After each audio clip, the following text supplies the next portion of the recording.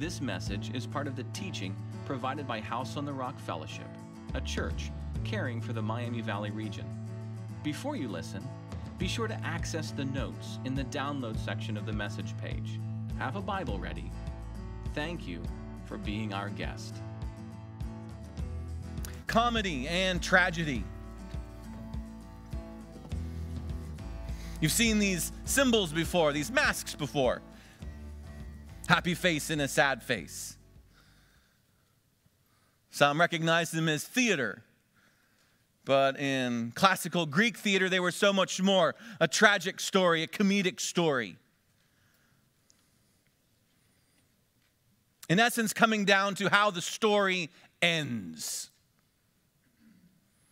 A tragic play in Greek theater often took place in fanciful settings and fanciful storylines, but ended tragically. An example, a man goes to the underworld to save his wife from death, only to find out he can't get out when he gets there.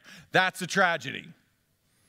Comedy, a little different than how we use the term today, was often a story for the common man with common problems and common challenges. But the story ends well.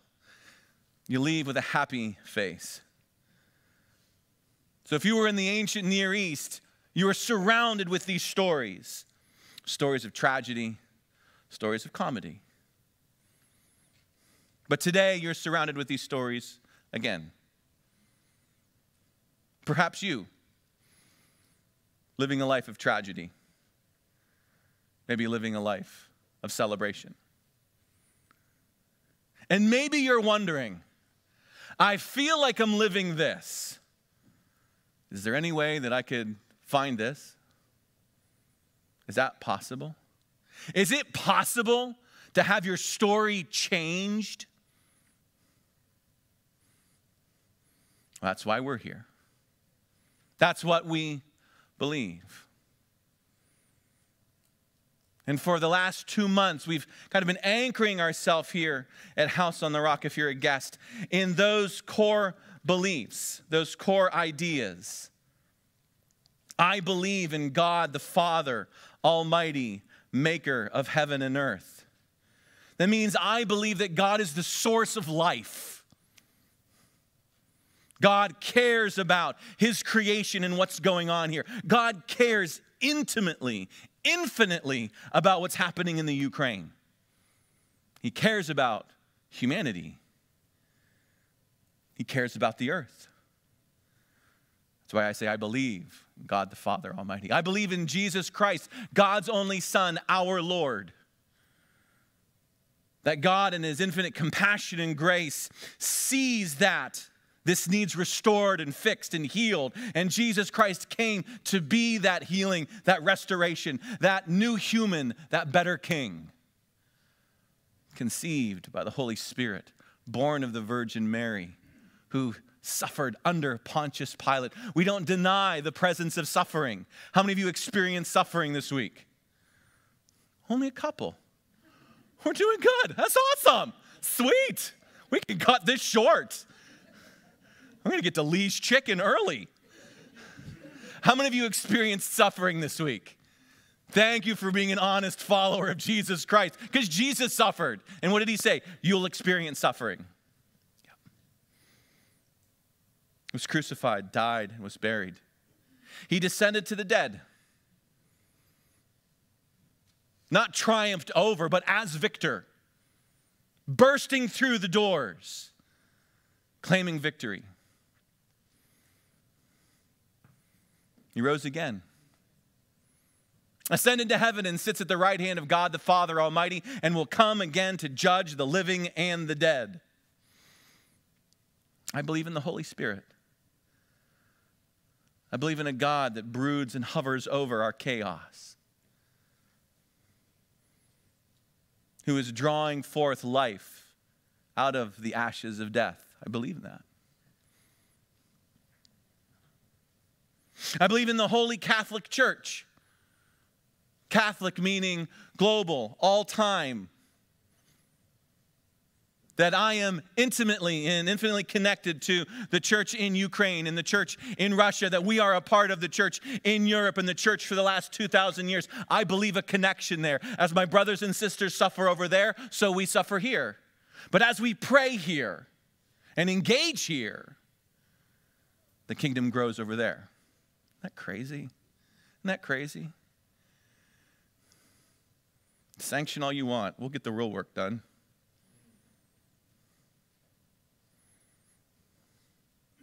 But I also believe in the communion of saints, the love and grace that we're called to walk in together here, the local expression of the body of Christ.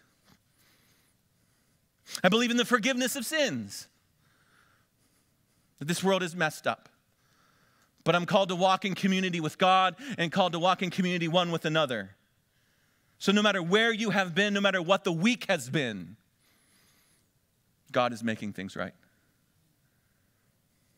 And today, in your notes, what else do I believe? I believe in the resurrection of the body and the life everlasting. Did you write that down? If you're online, write that down. I believe in the resurrection of the body and the life everlasting as we bring this series to a close today. If you haven't been able to be with us through the whole Creed series, you can go to whoishouseontherock.com and catch up and listen to those parts. But I pray that you see the last line of the Creed makes sense. It's the climax of the story. It's where the story should go. If I believe in a God that is the source of all life, and I live in a world that's a jacked up hot mess, then I believe that at some point he's going to make everything right. I believe in the resurrection of the body. I believe in life everlasting. To help us unpack that, we're going to go to what's called the resurrection chapter in the Bible. And that's 1 Corinthians chapter 15. I'm not going to let Carmen put the verses up on the screen today, because I want you to experience this tangibly, tactilely in your hand. So if you brought a Bible, awesome. If you didn't, there's blue ones located in the seats in front of you. If you would take those out. If you're not real good at maneuvering the Bible, and I know it's a complicated, lots of little books and some bigger books in order. In the blue books, it's page 559. Find 1 Corinthians chapter 15. I do read scripture on a phone at times. I have a tablet and sometimes I read it there. But I have found that it's really easy for me to get distracted if I'm reading it off of a device, because there's other things on my phone that at times can be a whole lot more alluring. Shopping lists and notifications and Twitter feeds. I don't tweet anything. So that's why this morning maybe we could pick up one of these. Kind of help us be present a little bit, because I am going to move through a lot of scripture, and I want you to be able to follow along together. The 1 Corinthians chapter 15 is the resurrection chapter, and it's going to help us anchor ourselves in this whole series and what it means to say, I believe in the resurrection of the body, the life everlasting. Father God, please, by the power of your Spirit, bless your word this morning. 1 Corinthians 15, verse 1. I would remind you, brothers, of the gospel. I know the gospel. Why do I need to be reminded of it? Apparently, the gospel is something you need to be reminded of. When I'm watching Fox or CNN or BBC or news feeds, I need to remember the gospel. When I see tanks move into cities and occupy villages, I need to remember the gospel. When I get a report from my doctor, I need to remember the gospel. When I have a fight with my spouse, I need to remember the gospel. The gospel is something we always come back to. It's one of the reasons for so many hundreds of years, whenever the saints gather together, what do? They remind themselves of the gospel and in Jesus Christ our Lord. I would remind you of the gospel I preached to you, which you received, in which you stand, and by which you're being saved, if you hold fast. Apparently the gospel is something I have to hold on to. cling to and cleave to. It's not going to turn its back on me, but I can turn my back on it. Hold fast to the word I preached to you unless you believed in vain. That word vain is going to come up multiple times in this chapter. It means emptiness. Think of it as the tension between a tragic life and a life of celebration. The comedy story. And I don't want a life of emptiness. I don't want to get to the end and my life be defined by tragedy. For I delivered to you as of first importance. First importance means that there's some things that matter more than other things. There's some things that you can chase through this week, and some things matter and some things don't. We have been reminding ourselves for the last 2 months what matters most. What I received, Christ died for our sins in accordance with the Scripture. He was buried. He was raised on the third day in accordance with the Scripture. He appeared to Cephas and to the 12. Then he appeared to more than 500 brothers at one time, most of whom are still alive. Some have fallen asleep. That's important. If you're a person who likes to doodle in your Bible circle, and I would make note of that phrase, fallen asleep. Kind of like what some of you are doing right now. Just kidding. You wouldn't know it. But I'm happy for you. Well done. Good job. This is how Paul describes death for someone who's in Christ. He describes it as falling asleep. We're going to see in a little bit towards the end of our time, that's how Jesus described death. It's falling asleep. There's something in that for us this morning, and we'll come back to it again. Then he appeared to James, to all the apostles. Last of all, to one untimely born, he appeared also to me. For I'm least of the apostles, unworthy to be called an apostle, because I persecuted the church of God. But by the grace of God, this is one of my favorite verses in the Bible. By the grace of God, I am what I am, and his grace towards me was not in vain. There's that idea of vain again, empty. Paul says the difference, the Apostle Paul says the difference between my life being a tragic story and my life being one of celebration is the grace of God. God's grace took me from a path that was of tragedy, persecution, death, and sin, and he put me on something else. It's God's grace that has changed me. By God's grace, I am what I am. On the contrary, I worked harder than any of them, though it was not I, but the grace of God that's with me. Whether then it was I or they, we preach and you believe. Paul says the transformation, the gift of God's grace is the reason he gets up in the morning. The reason he shares about the resurrection and he teaches about the forgiveness of sins. He says, my life is not going to be empty. It's going to be a life of purpose. Now he gets to the challenge. Now, if Christ is proclaimed as raised from the dead, how can some of you say that there is no resurrection of the dead? This was apparently a problem in the church. There were teachers who were putting forth that there was no resurrection of the dead. That's a big deal. It's such a big deal, Paul places it here in the letter. Meaning what? Scholars look at the letter of 1 Corinthians and they say, it's a lot like how a script is composed for the theater. They see a lot of connections between comedy plays and tragic plays that were in the Greek theater, in the Corinthian theater, and say, Paul wrote his letter a lot like that. Because when you get to the end of a good story, what makes it a good story? It's the way it ends, right? It's the ending. Like, she loves him and he loves her. I love this story. The dog died. Of course the dog died. You never watch a movie with a dog in it. The dog always dies. That's a tragedy. The Apostle Paul, what does he put at the end of the letter? And this is a letter to a church that's jacked up. It's bad. They are fighting incessantly, and their to-do list is a heartbreaker. But he says, what's going to transform this story of tragedy into one of celebration? we're going to end with the resurrection.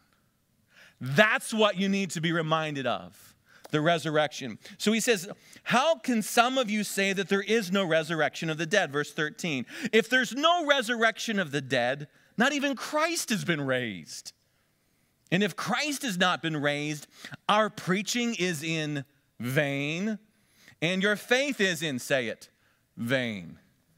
You believe it's empty. There's nothing to it. There's no value to it. If there's no resurrection, watch what he says. We're even found to be misrepresenting God because we testified about God that raised Christ, whom he did not raise, if it's true that there's no dead who were raised. For if the dead are not raised, not even Christ has been raised. If Christ has not been raised, your faith is futile, and you're still in your sins. Also known tragedy.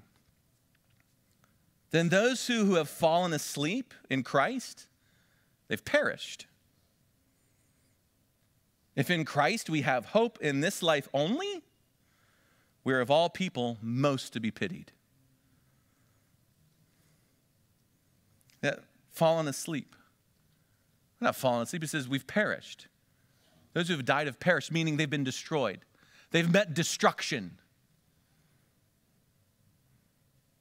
It's all about the resurrection. If there's no resurrection, your faith is vain, it's futile, and all of the obedience and the living and the choices and the persecution, we are to be most pitied because it doesn't mean anything. Paul's letting us know that this issue is a big theological point. Verse 20, but in fact, Christ has been raised from the dead, the first fruits of those who have fallen asleep. Back to that fallen asleep idea. For as by a man came death, and by a man has come also the resurrection of the dead. For as in Adam all die, so also in Christ shall all be made alive. You think you're alive, but not yet. But each in his own order, Christ the first fruits, then at his coming, those who belong to Christ. Then comes the end, when he delivers the kingdom of God to the Father after destroying every rule and every authority and power. For he must reign until he has put all his enemies under his feet. The last enemy to be destroyed is death. And what does he mean? Because he's going to connect these two theological ideas for us, because I believe in the resurrection of the body and the life everlasting. He says this is important because there is an end to this chapter. There is a point where we go from this page to the next, where Jesus has done what the Father sent him to do, which was to confront sin and conquer death. And he's going to use the term subject. Christ has subjected himself to the Father. It doesn't mean that Christ is inferior to God the Father. It means he came to do what the Father asked him to do. He submits himself to this rescue mission. And the page doesn't turn, the end doesn't come until that subjection has completely happened. For he must reign, Christ, until he has put all his enemies under his foot. The last enemy to be destroyed is death. Verse 27, for God has put all things in subjection under his feet, quoting the Psalms. But when it says all things are put in subjection, it's plain that he is expected who put all things in subjection under him. We know that this is what Christ is going to do. Verse 28, when all things are subjected to him, then the Son himself will also be subjected to him who put all things in subjection under him, that God may be all and end all. A lot of curly cues in circles saying this. Christ is doing the work that the Father sent him to do, that again, finally, the Father will be all and in all. Creation will again be saturated with the life that is divine, the way it was designed and intended to be. We're not there yet. So the body still works, the body of Christ. Otherwise, what do people mean by being baptized on behalf of the dead? If the dead are not raised at all, why are people being baptized on their behalf? All right, so that's a neat one. Let's sit here for a little bit. Can you do that? Can you be baptized on behalf of the dead? This is what he means.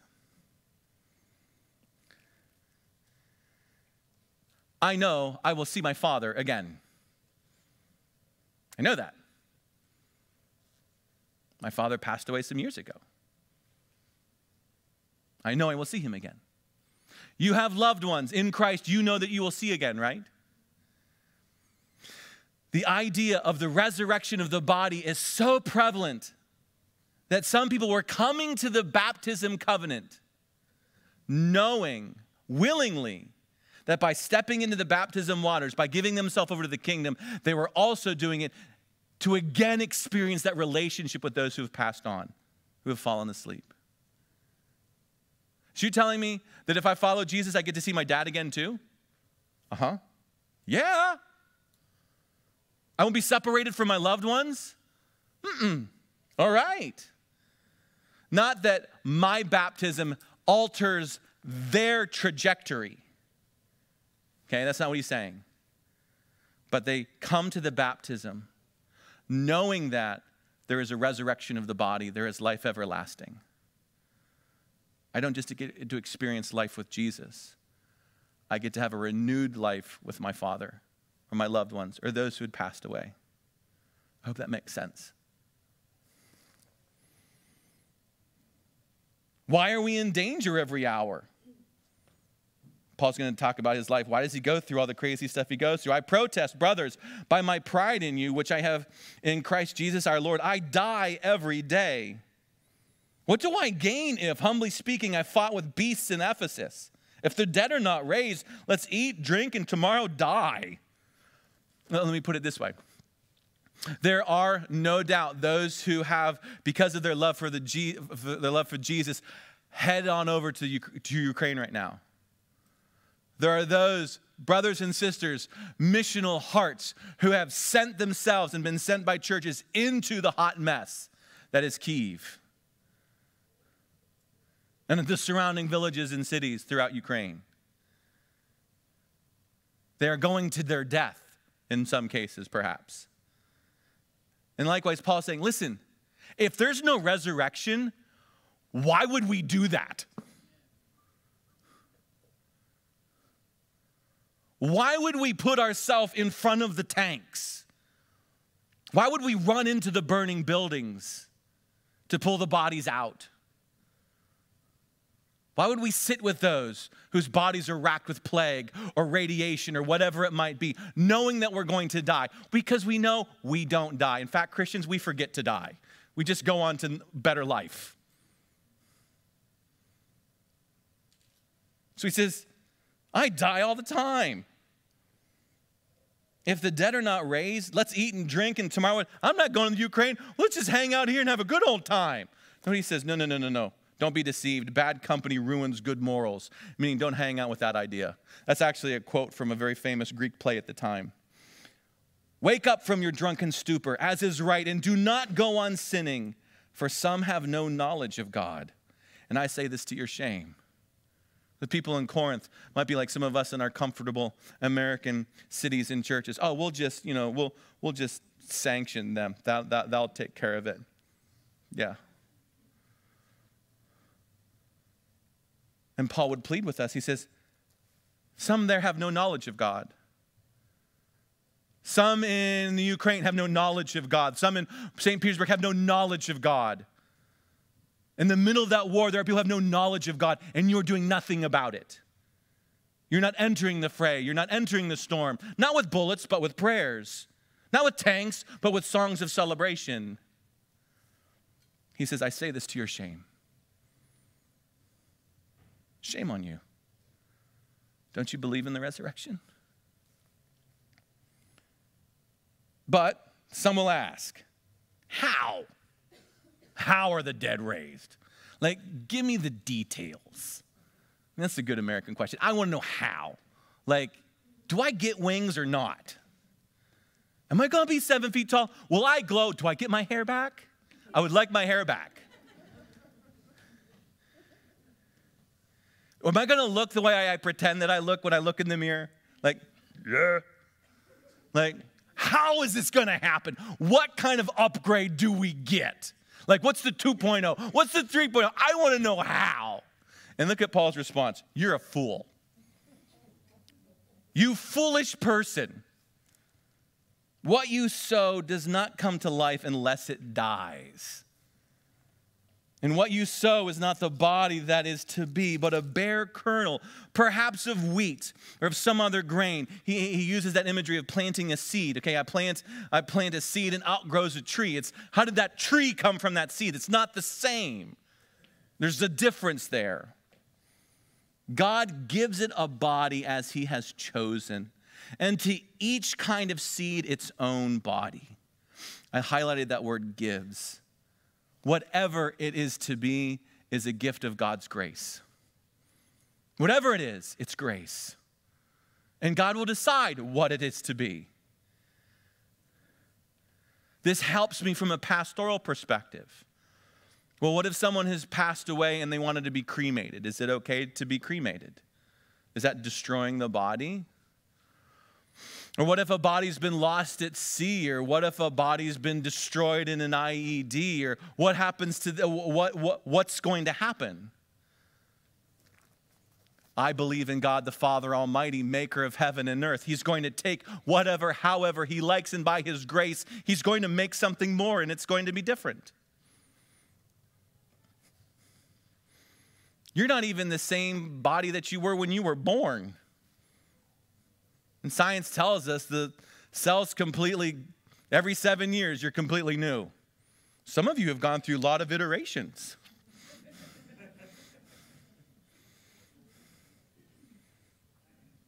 When we die, it's going to be something different that awakes. And again, I'll get to it. For not all flesh is the same. There's one kind for humans, another for animals, another for birds, another for fish. There are heavenly bodies and earthly bodies, but the glory of the heavenly is of one kind. The glory of the earthly is another. There's one glory of the sun and another glory of the moon, and another glory of the stars. For stars differ from star in glory. My body has a glory about it because it was created by God. And its beauty. He again is giving value to the body. And this was a culture and a time that undermined the value of the body. It's created by God. It has a glory. But what will come after it will have its own glory. Because that's what God gives. Verse 42. So it is with the resurrection of the dead. What is sown is perishable. What is raised is imperishable. It's sown in dishonor. It's raised in glory. It's sown in weakness. It's raised in power. It's sown a natural body. It's raised a spiritual body. Notice the quality. In some sense, it's not best that we say, I believe in the life everlasting, as in the goal is to live forever. Like, in and of itself, that's kind of not cool. It's just live forever? No. He says, look at the qualitative difference in our reality once the resurrection of the body has happened. What you have now is perishable. It breaks and is broken. It gets damaged and hurt. It groans and falls apart. It's perishable. But the resurrected body is imperishable. There's another quality about it. That body, sown in dishonor. You are born a naked, gooey, wrinkly mess. Okay? You've seen babies born. That's gross. And some of them you're like, gotta cook longer. That one's not ready. But what happens afterwards? The harvest is glorious. He says the body's weak. This body is weak. But the one to be is one of power. It's qualitatively different. It's one of the reasons he can look at death and say, it's like falling asleep. It's not something to be feared. What happens on the other side? There is a natural body, there is a spiritual body. Thus it was written, the first man, Adam, became a living being. The last Adam, meaning Christ, became a life-giving spirit. It's not the spiritual that is first, but the natural and then the spiritual. The first man was on earth, a man of dust. The second man is from heaven. As was the man of dust, so also are those who are of the dust. Dust, it's me. As is the man of heaven, so also are those who are of heaven. Just as we have borne the image of the man of dust, so we shall also, beautiful, bear the image of the man of heaven. If you want another passage to look at later today, or maybe this week, if you want to meditate on this, you go to Romans chapter 8 and look at verses 9, 10, and 11, where Paul recognizes the body. But those who are in Christ have the Spirit. And it's the Spirit that gives life. Some wonder and will ask, well, all right, immediately, like what happens? Like I die and then what? Biblical perspective. A biblical perspective. There's two phases you kind of have to have in mind. There's this in between where the Holy Spirit of God keeps my spirit in living state, somehow conscious. Paul says to be absent from the body is to be present with the Lord. Jesus said to the thief on the cross, today you'll be with me in paradise. So when he talks about falling asleep, he doesn't mean soul sleep, as some people teach. There's a consciousness, there's awakeness. The Holy Spirit has me, some aspect of me, with him until what? The resurrection of the body. When the soul then becomes that which is imperishable, that which is glorious. Something more. We were driving over to Bennett's house last night. He was making beef tongue tacos and invited me. They were good. They were actually really good. At least had adobo chicken tacos. They were good too. Bennett's a good cook. And on our way over to Bennett's house, the sun was coming down, and as we were coming up into Covington, the sun was just glistening over the top of the grass and the fields and the trees that were still encrusted with the ice. And you still see it today. Maybe you're driving over this morning, right? And you know what I'm talking about? I mean, it was the grass, but it was more. There was a radiance about it. That something had been covered. The tree was still the tree, but there was a radiance about it. It was more. The resurrected body is going to be more as it glistens in the sun. Verse 50. I tell you this, brothers, flesh and blood cannot inherit the kingdom of God, nor does the perishable inherit the imperishable. Behold, I love this. I tell you a mystery. What's that mean? What's that mean when he pauses? It's a mystery. He even says, behold. Hey, time out. Pay attention. It's a mystery. What's Paul saying? Truth be told, I don't know. That's what he's saying. You know, there's just part, but it's going to be good. It's going to be great. It's worth living for. It's worth dying for. I believe in the resurrection of the body. Behold, it's a mystery. We shall not all sleep, meaning at this point, some of us won't go through death, but we will all be changed. There's a transformation in a moment, in the twinkling of an eye, at the last trumpet. For the trumpet will sound and the dead will be raised imperishable, and we shall be changed. This is not trumpet from the book of Revelation kind of trumpet. Okay? That book was written after this letter. So Paul's not referencing what John wrote in the book of Revelation. This is the trumpet that sounds when the king has said it's time to move. This is the summoning trumpet.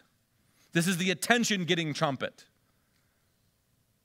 This is the declaration that that story is over and we're moving to this story now. For this perishable body must put on imperishable. The mortal body must put on immortality. And when the perishable puts on the imperishable, the mortal puts on immortality, then shall come to pass the saying that is written, death is swallowed up in victory. O death, where's your victory? O death, where is your sting?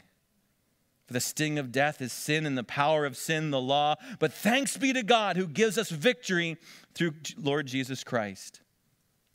Go back into the middle of verse 54. Then shall come to pass, when God decrees by his grace, by his providence and sovereignty, when it's time for this to happen, then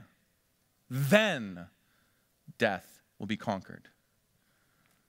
We face death now.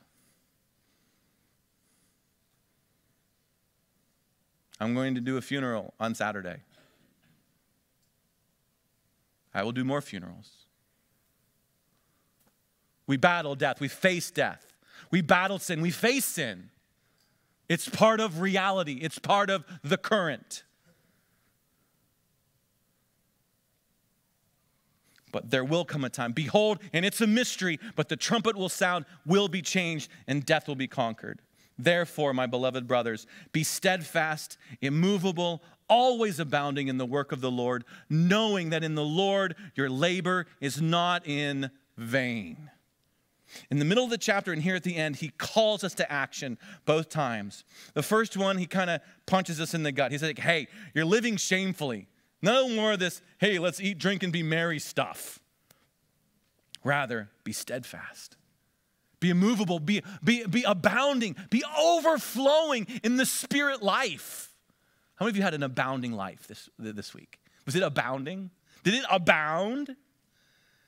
Or was it pretty lousy?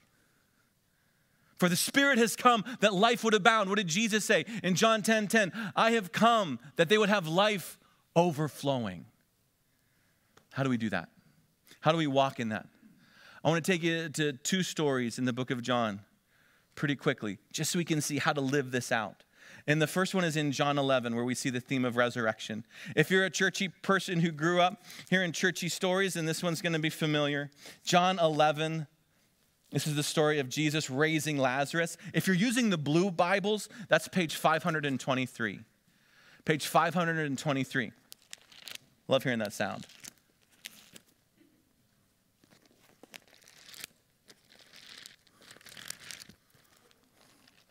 I'm a Bible nerd. It's cool. I love it. John 11. Jesus had dear friends, Lazarus, Mary, Martha. These were his closest friends. Whenever Jesus would visit Jerusalem, he'd stay at Bethany. He'd stay at their house. Jesus was kind of like, he had refrigerator rights. You guys know that kind of friend, right? Just walk in the door. You don't have to knock on the door. Some of you have refrigerator rights at our house. Some of you think you have refrigerator rights at our house. You know what I mean? You just come in, you just go to the fridge, and you just help yourself. Yeah. Jesus, Mary, Martha, Lazarus, that type of friendship. That type of friendship. Lazarus got sick. Sister sent word to Jesus. Jesus didn't do anything about it. Waited, in fact, until Lazarus died, and Jesus, in his spirit, knowing that Lazarus passed away, said this to his disciples. This is John 11:11. After talking to his disciples, he said to them, our friend Lazarus has fallen asleep. I go to awaken him. There it is again. When God talks about death, when Jesus talks about death, he describes it as falling asleep. That's something for me. I need to learn how to label death correctly. What is death? It's falling asleep.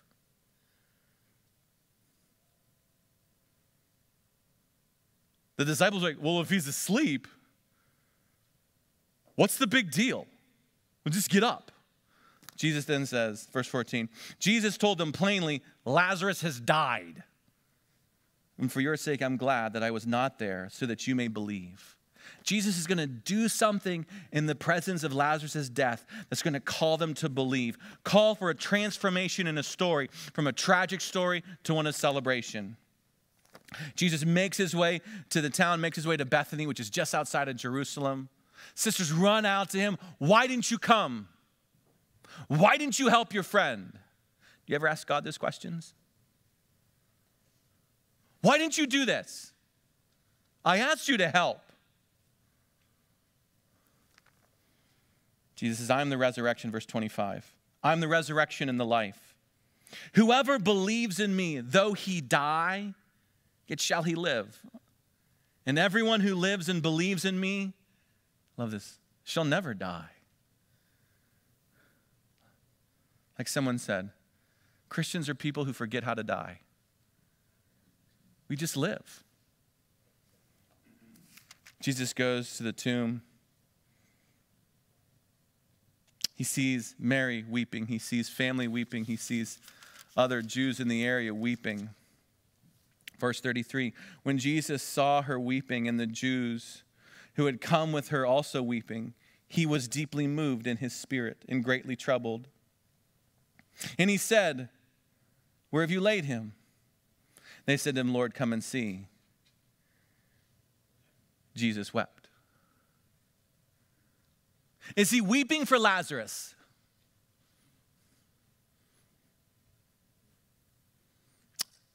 Why is he weeping? He saw Mary grieving. He saw family grieving. He saw others grieving. Jesus let himself be touched by their grief. Is he grieving over Lazarus? No. What does God say? He's asleep. I just got to wake him up. You have toddlers that can do that, right? You have toddlers who have woken you up. To Jesus, I just got to go wake him up. That's all this is. He's just sleeping. But Jesus sees their grief. He sees their sadness. And he lets himself be touched by their pain. He enters into their tragedy. He knows this is going to end differently. He knows what can be. But he sits with those who grieve. I think that's an important part of helping people's stories change.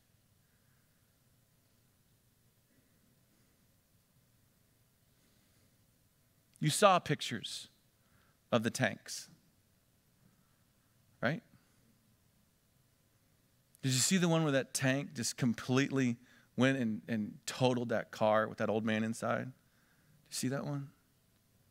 The tank was going down there, and all of a sudden he power slid hard and went up over this car. You saw armies running, and you saw missiles, and you saw planes, and you saw refugees running. Were you able to cry with them this week? Did you let it touch you? As mother and father send their child down the road and then head back into Kyiv so they can fight for their town, did you let it wreck you? You can cry even though you know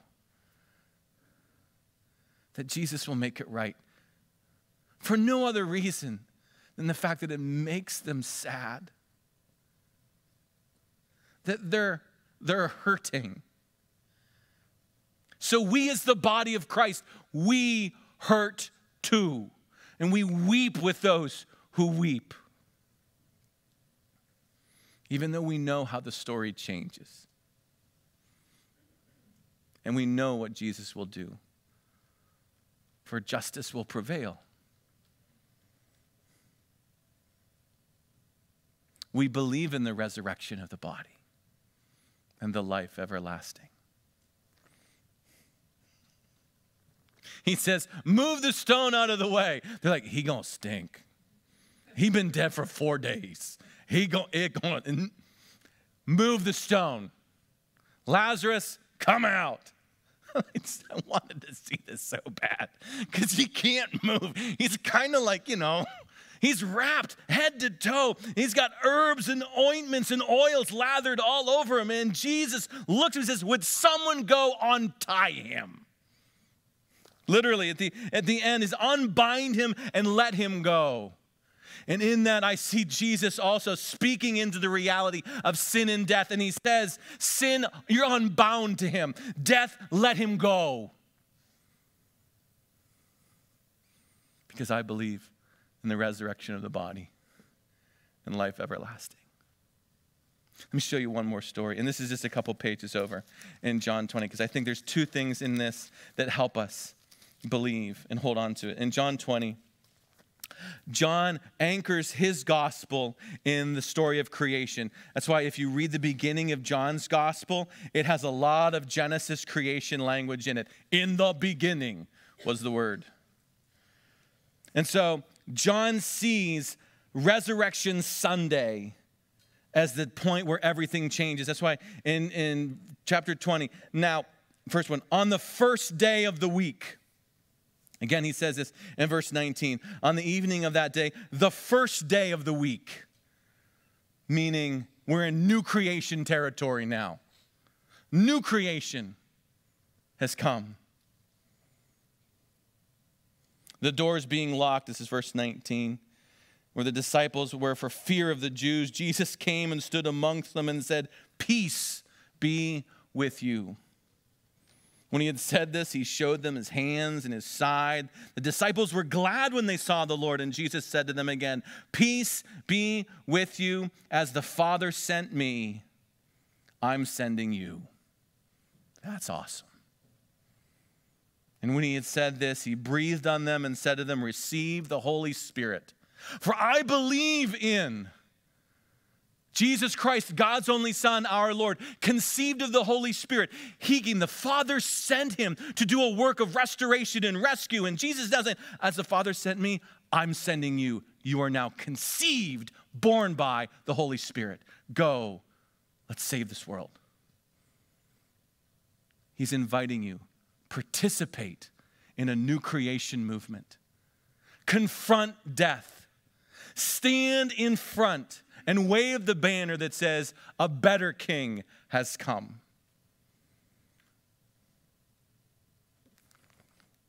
Thomas, one of the 12, verse 24, called the twin, was not with them when Jesus came. The other disciples told him, "We've seen the Lord." But he said, "Unless I see in his hands the marks of the nails, and place my finger into the mark of the nails, place my hand into his side, I'll never believe." I respect that. I respect Thomas being honest. Yeah, unless I touch, 8 days later, the disciples were inside again, and Thomas was with them, although the doors were locked. And Jesus came and stood amongst them and said, "Peace be with you." And he said to Thomas, "Put your finger here. See my hands. Put your hand, place in my side. Do not disbelieve, but believe." Walking in a belief of the resurrection. Being Jesus to others, like to Thomas, I think means being honest and open with our wounds and our brokenness. Thomas, this is where I've been hurt. Thomas, this is where I was cut. Thomas, this is what the world did to me. Thomas, it did not defeat me. I'm here to give you life. There is something in that, helping tragic stories enter into celebration, being honest with ourselves and honest with others. I've been hurt. I've been cut. I've been shot. He did this, she did this, I did this to myself. Oh, but Jesus gave me life. And he put the pieces back together again.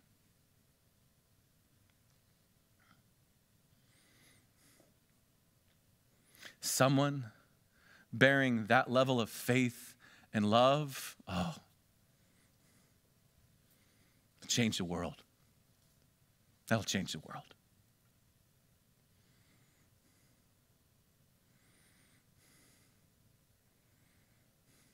I believe in God the Father, Almighty, maker of heaven and earth. And in Jesus Christ, God's only Son, our Lord, was conceived, the Holy Spirit, born of the Virgin Mary, suffered under Pontius Pilate, was crucified, died, and was buried. He descended to the dead. On the third day, he rose again. He ascended to heaven and sits at the right hand of God the Father Almighty and will come again to judge the living and the dead. I believe in the Holy Spirit, the Holy Catholic Church, the communion of saints, the forgiveness of sins, the resurrection of the body, and the life everlasting. And all God's people said, amen.